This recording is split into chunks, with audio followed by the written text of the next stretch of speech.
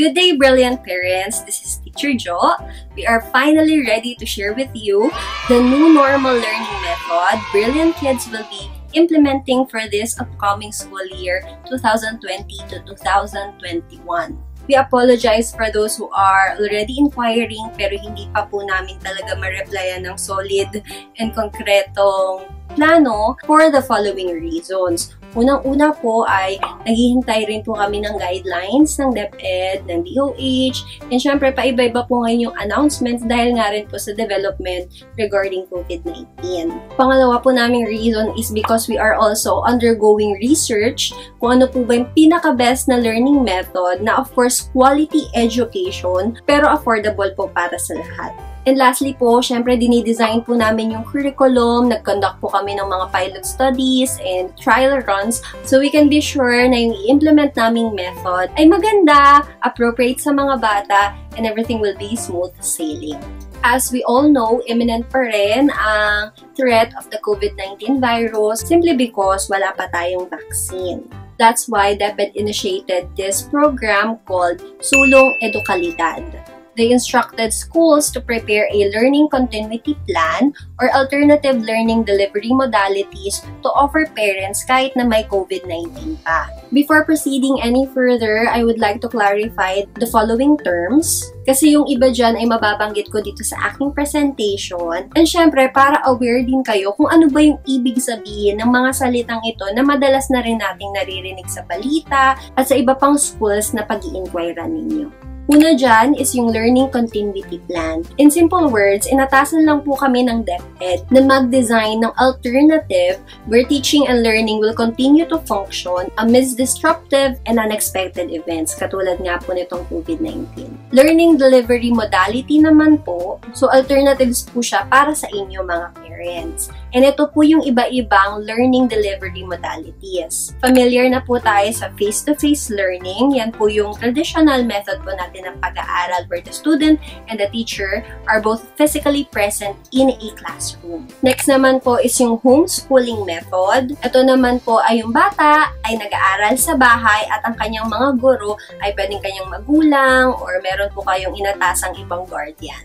Modular learning naman po is a learning experience na gumagamit po ng mga modules, worksheets. Susundan na lang po yun at sasagutan ng inyong mga anak.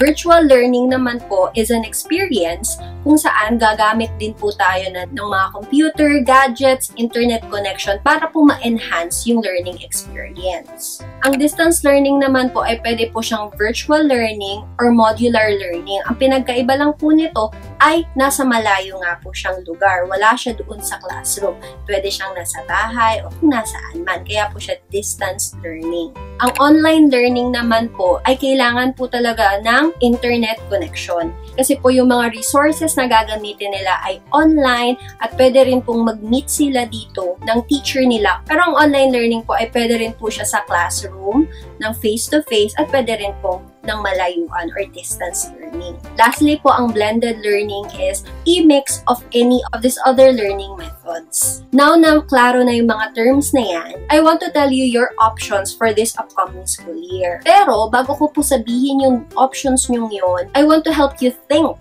kung ano yung pipiliin nyo sa options na yan. Kasi meron po tayong different factors na kailangan i-consider. Ang unang-unang factor na kailangan nyo pong i-consider parents is of course the safety of your kids. Sobrang risky po ng face-to-face learning kaya talagang hindi pa rin po pinapayagan ng DepEd na bumalik tayo doon sa traditional method ng pag-aaral. Sobrang natural po sa mga bata na magyakapan, magkulitan, and of course, wala pang ang vaccine na nade-develop to combat COVID-19.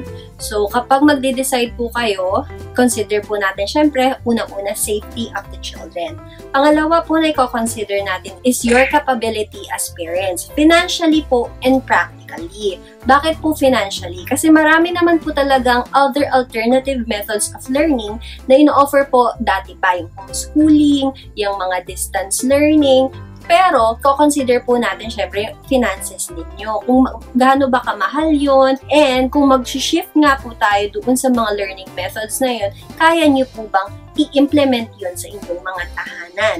So, kaya po, kailangan nyo rin i-consider to. The third and last factor is the quality of education na i-offer nung napili ninyong learning method. Lalo na po for preschoolers, ibang-iba po talaga turuan ng mga bata kumpara po sa mga elementary and high school students. Now, aware of these three factors, ano na po yung options nyo for this upcoming school year? Dalawa po. Yung una po is to wait for the COVID-19 threat to subside. Kung babalikan po natin yung tatlong factors, yes, unang-una, safe po ito. Pangalawa po ay very practical, lalo na po for working parents, and wala din po kayong gagastusin. Pero po, regarding naman po sa quality of education na makukuha ng anak ninyo, zero. No education means no learning. And ang pinaka-ina-avoid po natin dito is the delay in your child's academic calendar. Kasi kung this year po mag-skip siya, and then next school year wala pa rin palang vaccine, mag-i-skip na naman po siya, so malilate po yung anak niyo. That brings us to your second option, look for an alternative learning method. So, kung babalikan natin yung factors, yes, this is safe kasi pwede nga po kayong pumili ng method na nasa bahay lang po yung anak ninyo. Is it practical? Yes, practical po siya for willing parents na gusto rin naman po talagang turuan yung kanilang anak. And syempre, dahil kayo po yung nagtuturo sa inyong anak, control nyo po yung pace, kung ano yung mga topics or themes na ituturo nyo po sa kanya. And of course, it can be cheaper kasi wala na po kayong gagastusin sa service, sa pamasahe, sa baon niya. And in terms of quality education, yes, mapoprovide po ninyo yun. Since learning is continued and hindi po siya madedelay sa kanyang academic calendar at doon po kami papasok. Dito po sa Brilliant Kids, talagang pinlano po namin, inayos po namin yung curriculum na ipepresent po namin sa inyo. Kinonsider po namin, of course, yung tatlong factors na yun, yung safety ng inyong anak, your capability financially and practically, and of course, yung quality ng education na matatanggap nila. So without further ado, ito na po yung new normal learning method na i-implement po ng Brilliant Kids for this school year. It is called the partner teaching method. Don't worry, I will explain all the details in this video. Ito po yung outline natin to guide you and to give you a mental map kung ano po yung mga pag-uusapan natin. So, unang-una po dyan, syempre, explain ko po kung ano itong partner teaching method. Pangalawa po, kung magkano ba ito. Pangatlo, ano yung kasama dyan sa package na yan. Bakit ganyan yung tuition fee, ano yung kasama dyan. Pang-apat po, ano yung mga classes na i-offer namin. And pang-lima, kailan ang enrollment at kailan magsisimula ang klase. And lastly po is mga frequently asked questions. So, pwede ba to sa mga working parents? May LRN ba to? Kailangan ba ng internet? Effective ba? So, lahat po yan sasagutin ko po. So, please don't leave just yet. So, ano ba tong partner teaching method? Simple lang po. It is a form of blended learning. Pinaghalo-halo po namin yung magagandang aspects po ng homeschooling, modular learning, and virtual learning. Homeschooling po kasi this is home-based, considering the safety of your kids. Kayo po, parents, yung magiging guro po ng inyong mga anak. Pero, it is called partner teaching po, di ba? Ibig sabihin, meron po kayong kapartner na magturo po sa inyong mga anak. Hindi po namin kayo iiwanan. Ang pinagkaiba po kasi nito sa pure homeschooling is kung sino po yung magulang, siya po yung teacher, siya po yung magde-decide kung ano yung tuturo niya for this day and then the next day. Pero dito po, kasama niyo po kami. Ang aming updated job description as teachers dito po sa Brilliant Kids ay unang-una po, kami po ay magiging teacher din and assessor ng inyong mga anak. Magtuturo din po kami sa inyong mga anak once a week. Bukod po sa kami ay teacher na at assessor ng inyong mga anak, nandito rin po kami para tulungan na rin po kayo, parents, kung paano po magturo. Dito rin po sa partner teaching method ay may component din po ng modular learning. Kasama po ito sa package na babayaran ninyo, yung mga modules, worksheets na gagawin po ng inyong anak araw-araw. Like I said, hindi po namin kayo pababayaan kung ano po yung ituturo ninyo. And lastly po, meron po tayong component ng virtual learning. Kasi po, once a week, imimit ko po sila every Friday. Ang tawag po natin dito at Friday Fiesta. In this way po, I can check and review kung ano po yung mga natutunan nila through the week and para malaman po nga natin kung naalala pa nila, kung naintindihan nila yung mga lessons ninyo. This is called a Fiesta kasi super saya po itong experience na to. Together with the classmates of your child, meron po kaming storytelling session, singing, dancing, making crafts, show and tell. So, marami pong activities na gagawin kami every Friday. Pero, since virtual learning nga po to, yes, kakailanganin po natin ng internet connection. Since kinoconsider pa rin po talaga natin yung safety ng mga bata, hindi po tayo pwede mag-face-to-face. So, ito po yung gagawin natin alternative. Pinagplanuhan at pinag-isipan po namin po talaga. At binabalanse po namin, syempre, yung mga demands ng parents and kung ano po ba yung the best na teaching method para sa inyong mga anak. So, to give you an example, isa po sa mga demand ng parents na narinig po namin at nakarating po sa amin ay una po, ang ibang parents po ay gusto po talaga nila na sila na yung magturo sa kanilang mga anak kasi nga, safe po ito. Yung iba namang parents ay nag-voice out din ng kanilang opinion na kahit gustuhin man nilang magturo, ay busy sila dahil pareho silang nagtatrabaho at medyo kinakabahan din sila dahil hindi nila alam kung paano nga ba magtuturo. Pero ano ba yung the best para sa ating mga anak? Health over education po tayo. Yun po talaga ang best para sa kanila, syempre. Gusto po natin na matuto sila pero ipaprioritize po natin ang kanilang kalusugan. Para po sa mga parents na unsure or busy nga po dahil sa work, huwag po kayo mag-alala dahil dito po sa partner teaching method ay tutulungan naman po namin kayo. At kahit hindi po kayo yung magturo sa inyong mga anak, kung meron po siya dyang ibang kasama sa bahay, pwede pong yun na lang po yung aming i-guide at tuturuan. Since I'm sure na meron naman po talagang kasama ang inyong mga anak sa bahay.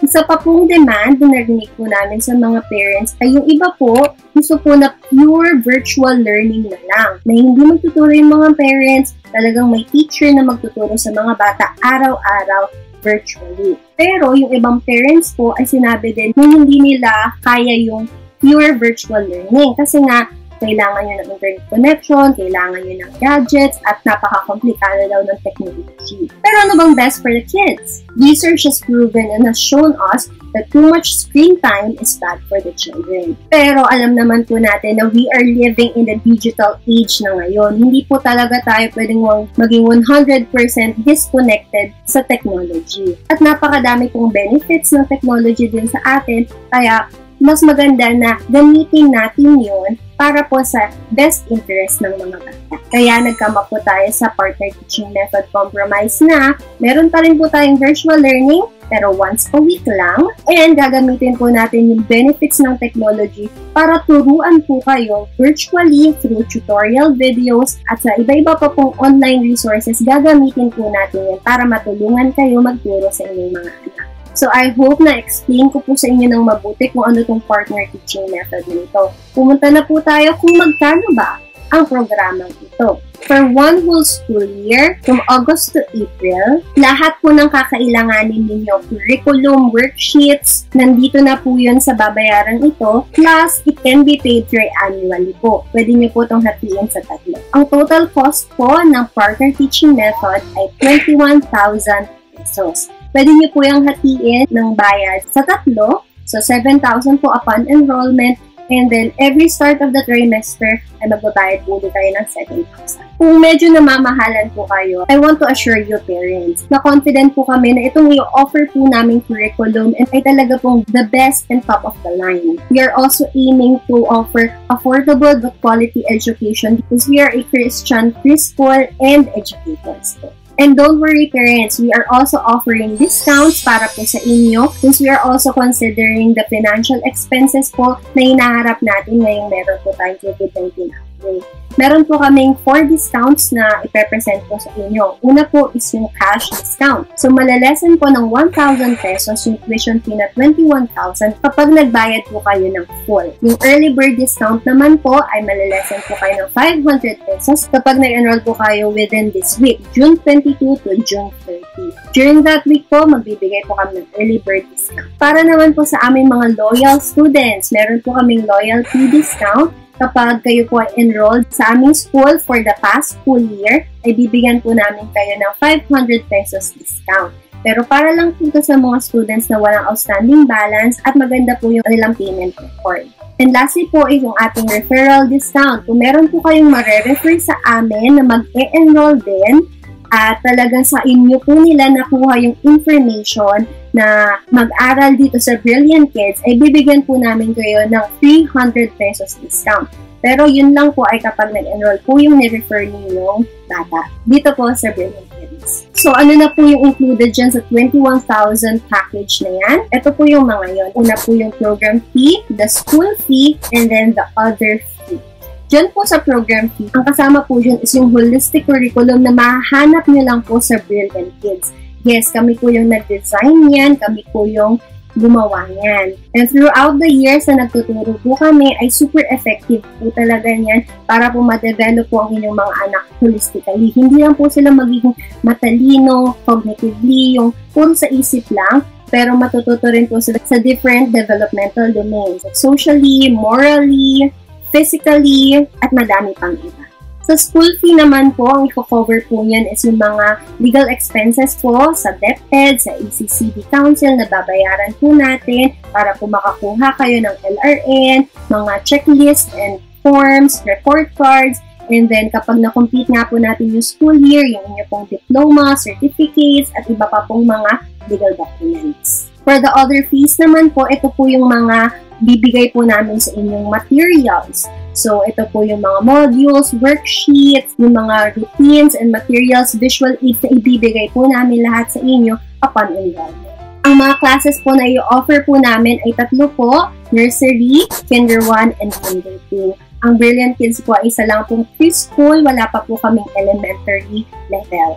Kailan magsisimula ang enrollment? As for DepEd's order number 008, naatasan po kami na mag-implement po ng online enrollment po.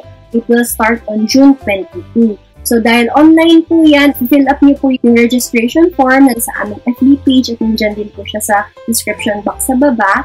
And then, ipapasa niyo yung iba pa pong mga enrollment requirements. Meron po tayong early bird enrollment na may discount nga po kayo dyan, pero during June 22 to June 30. Diyan po pala sa early bird enrollment, kahit 1/3 lang po ng tuition fee ang babayad niyo, hindi po kailangang cash. For the physical enrollment, inalaw po tayo ng DepEd. On the 3rd week ay pwede na po tayong umanggap ng mga bisita sa school. Pero syempre, observing social distancing, wearing of mask, and of course, we should follow other important guidelines from DOH. Kapag sigurado na po kayong mag-enroll, ito lang po yung mga kailangan yung requirements. Kailangan nyo po yung completed registration form, birth certificate po ng inyong anak, scanned, or pwede nyo rin pong picturean, basta malinaw po. Child's recent 2x2 picture, mas maganda po yung mas updated at syempre po yung malinaw po. And lastly po, yung payment po ninyo. Kapag online enrollment po, pwede po kayong mag-deposit sa aming account.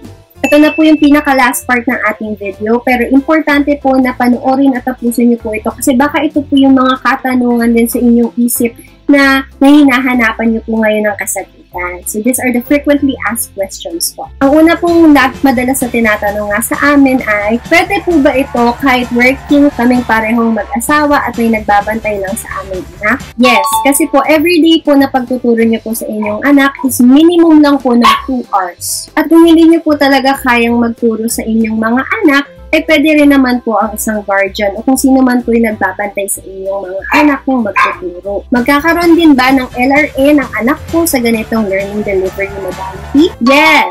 Since DepEd order naman po talaga na mag-offer kami ng alternative method, ay mabibigyan po ang inyong anak ng LRN. Also accredited po ang Brilliant Kids. Pero, ang mabibigyan lang po ng LRN, syempre, ay yung mga bata na nasa tamang edad na po. Question number 3. Pwede bang namin i-enroll ang aming anak kahit na nasa malayo kaming lugar? Kunyari, nasa probinsya kayo, nasa ibang syudad, wala kayo dito sa barangay Balingasa? Yes, pwede rin po. Dahil meron naman po tayong online enrollment, pwede po kayong mag-enroll online, and then yung mga materials na kakailanganin niyo po sa pagtuturo, ay pwede rin naman po namin ipa-deliver na lang. And of course, lahat po ng teacher interaction naman ay virtual na po siya ngayon. Pwede rin namin turuan yung inyong mga anak virtually. Question number 4.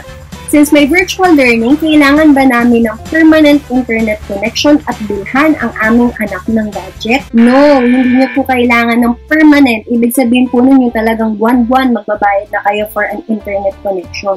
Hindi po. Pwede po na kahit mag-load lang po kayo for a certain day kasi ang aming mga teacher interaction naman po na virtual ay scheduled naman po siya. That is every Friday po. Regarding gadget, hindi rin po kailangan na may sarili pong gadget yung inyong anak. Pwede naman po ito kahit yung mismo cellphone ninyo, tablet ninyo, or yung cellphone po nung nagbabantay sa kanya. Since kakausapin lang naman po namin siya, parang nag-video call. If nagkaroon na bigla ng vaccine sa COVID-19 at okay na uli mag face-to-face learning, babalik na ba doon at wala na tong partner teaching method? No po. Kahit po magkaroon pa ng vaccine within this school year, ay itutuloy at tatapusin pa rin po natin tong partner teaching method. Una-una po, naayos na po talaga namin to for a whole school year. Sayang naman yung efforts namin. And of course, hindi po tayo pwedeng maghintay. Wala po tayong kasiguraduhan na magkakaroon po talaga ng vaccine within this school year. And kung yung vaccine bang yun ay affordable po para sa ating lahat. Baka nga may vaccine pero napakamahal naman po, di ba? Again, safety pa rin po ng mga bata ang aming habol dito. Question number 6. Okay lang po ba kung papalit-palit ang teacher ng anak ko sa bahay? So, una si nanay, kinabukasan si tatay, then si ate naman. Yes, okay lang po. Pero take note, parents, na meron po itong disadvantages. Tulad po na dahil iba-iba po yung nagtuturo sa kanya, iba-iba po yung instruction at sinasabi ni ate, kay nanay, kay tatay. At pwede rin na hindi nyo po masundan yung development po niya or yung sequence po ng ating curriculum dahil iba-iba po yung nagtuturo araw-araw. Pero pwede nyo po ito talagang gawin. Didiscuss na lang po na siguro natin to sa iba nating tutorial videos kung paano po natin to magagawa ng mas effective. Question number 7.